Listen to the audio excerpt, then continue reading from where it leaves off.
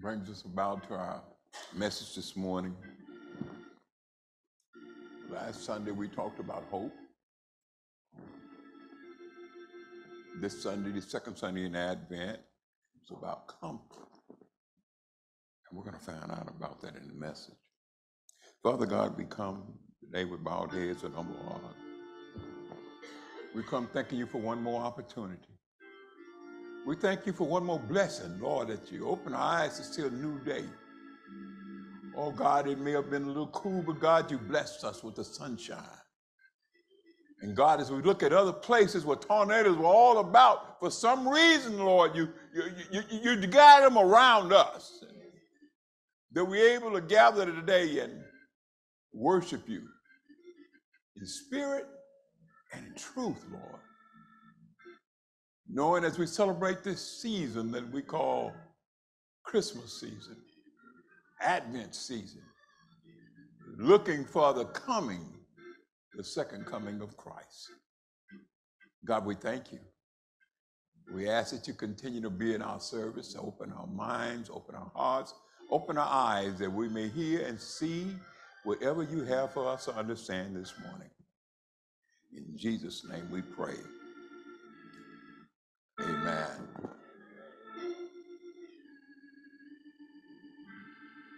Comfort. Comfort. Word that's easily put out there. In Isaiah 40th chapter, verses 1 through 11.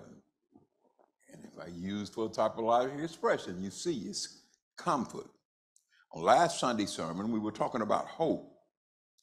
God had allowed his people to endure many hardships because of their stubbornness. Kind of talking about us. He allowed the temple to be destroyed in Jerusalem. Now, I want you to understand that God did not cause this, but God allowed this to happen. See, that's where we get it wrong. People say, well, how can God that you serve do these things? No, God doesn't do them. He allows things to happen in our lives because of the things that we have done. You see, the people of that time prayed to God, and they wasn't asking him for anything in particular. They say, Lord, we don't want anything. We just want you to do something. It's kind of like it is now. Things are so out of whack that we don't know what's going on from one day to the next. We say, Lord, just do something. God's people are suffering because of the choices that we made. That we made. He didn't make them. That we made. It's so to the point that we're even afraid to walk the streets at night. Let me fix that. We're even afraid to walk the streets at day. There's things going on now that people are doing things I've never, ever heard before. But it's happening now. You see, we are experiencing so much evil that we're like the people of Isaiah time. We ask, how long, O Lord? How long must we endure these evils of our doing? How long, Lord? How long? Our text today begins about a drastic change. Heretofore, all we've heard was the bad news about destruction, about doom. But today's lesson brings a ray of sunshine after the storms. Israel has rejected God. And much like the people of today, God has not rejected them.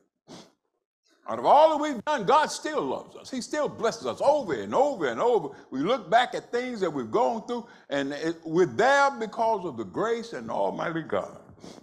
We don't deserve it, but he gives it to us anyhow. You know, he blesses us over and over, much like little children that have stumbled away to an uncertain path. They stumble away and get out into the world and be bruised by their fall, but they have a God that picks them up. Hello, somebody. Brushes them off, able to put them in a spot in which they're able to understand and know that everything is going to be all right. Their sins, our sins, aren't the final word. Thank God. Because if our sins were the final word, we just pack it up and go. Because we know we don't have a chance in even looking toward heaven.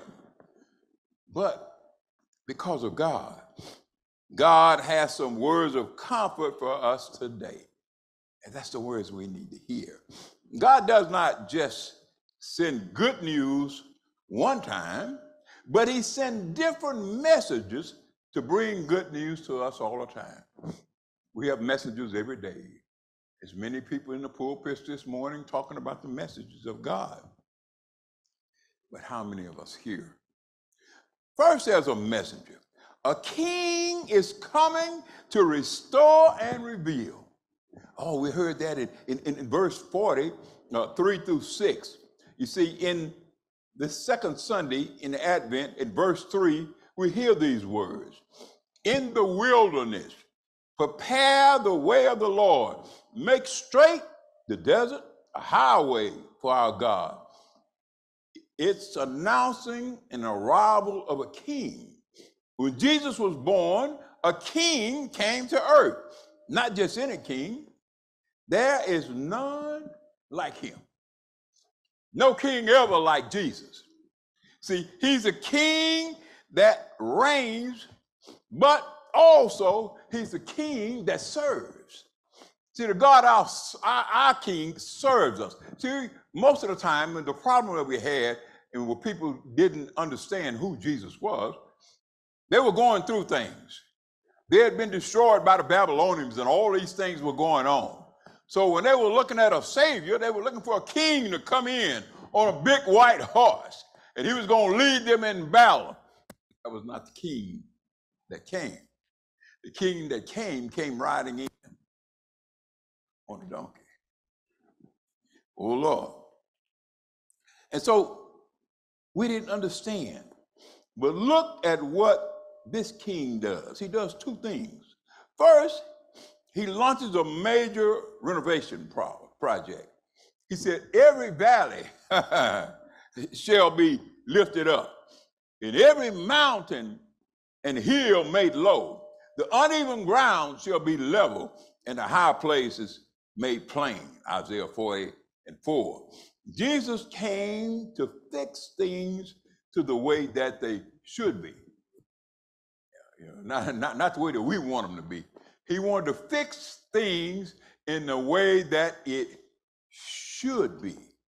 And so we have to understand. We experience that through the reading of the gospel.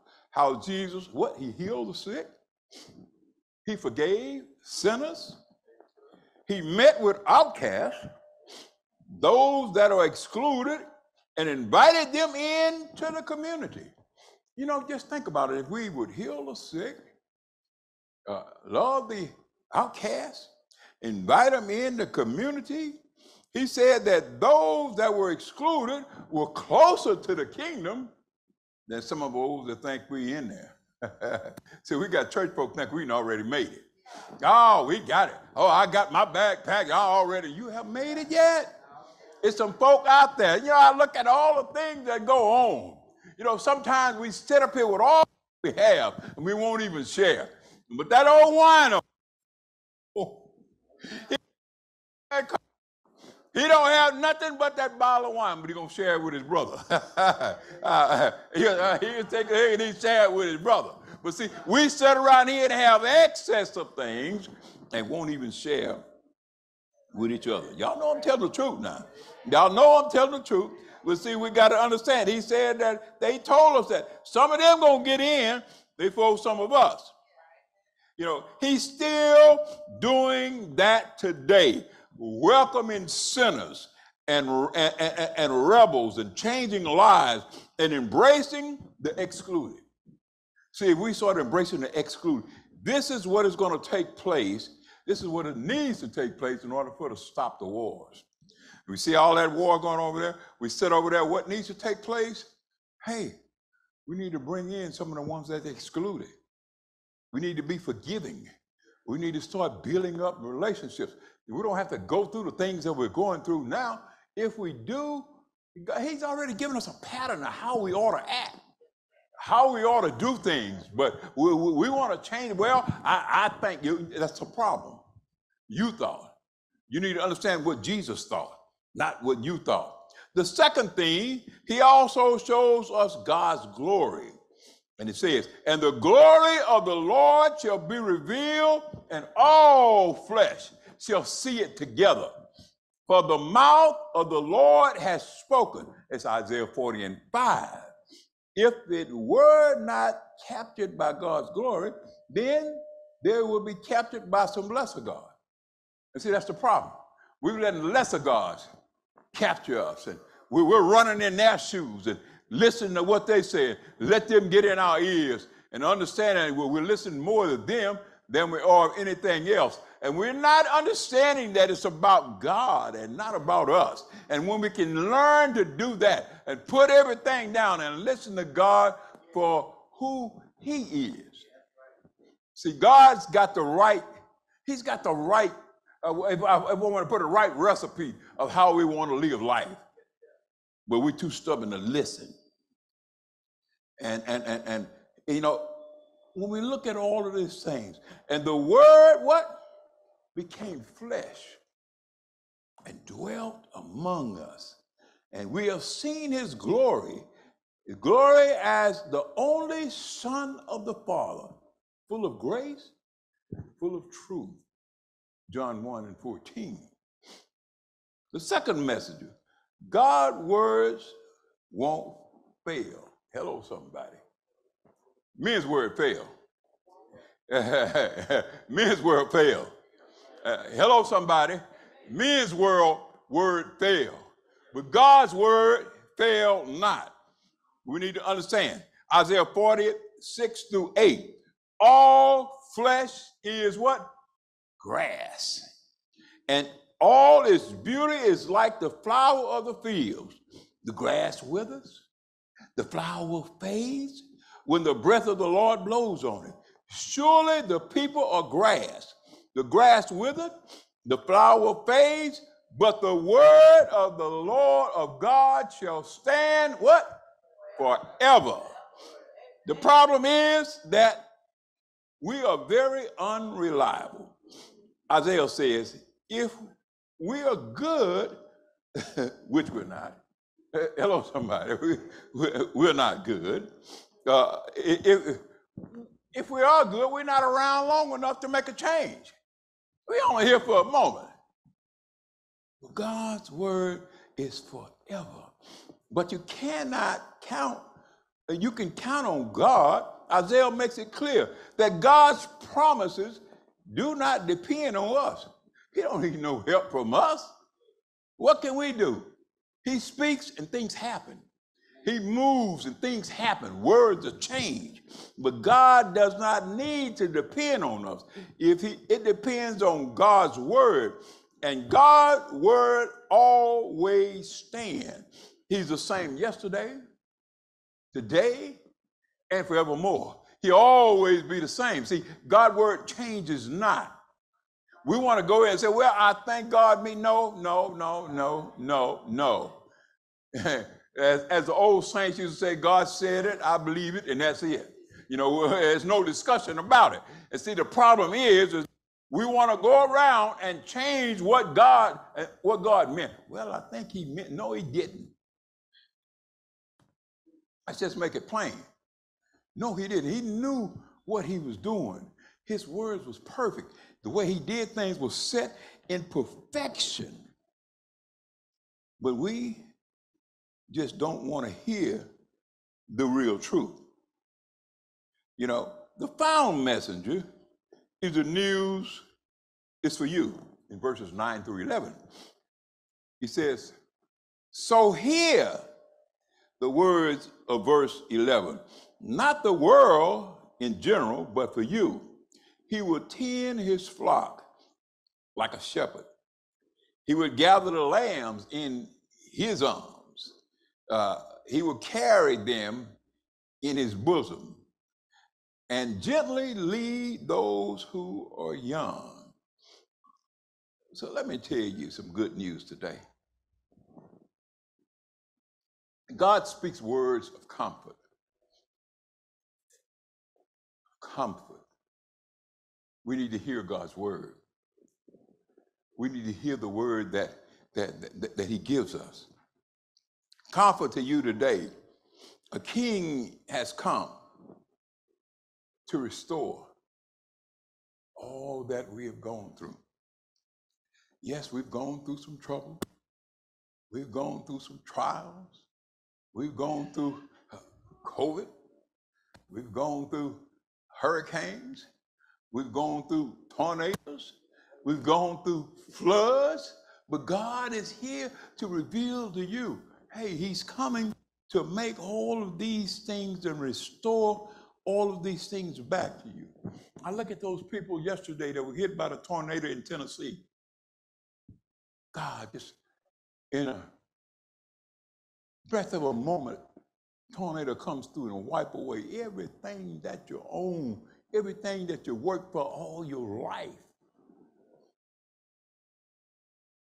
But sometimes we need to understand that we don't worry about things.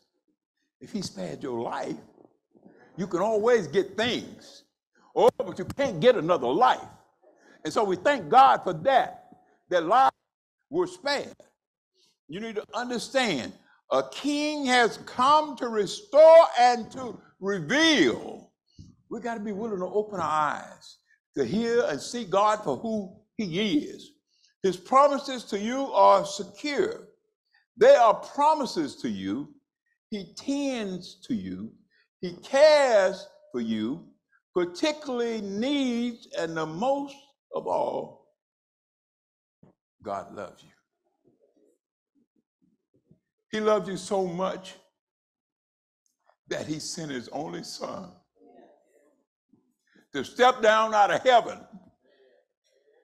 to walk this earth, to endure all of the things that we endure, all the pain, all the heartaches, all the sorrows. Oh, he stepped down that he can go through those things so that he can experience everything that we have to go through. Why? So that he can restore you and give you comfort. That's the God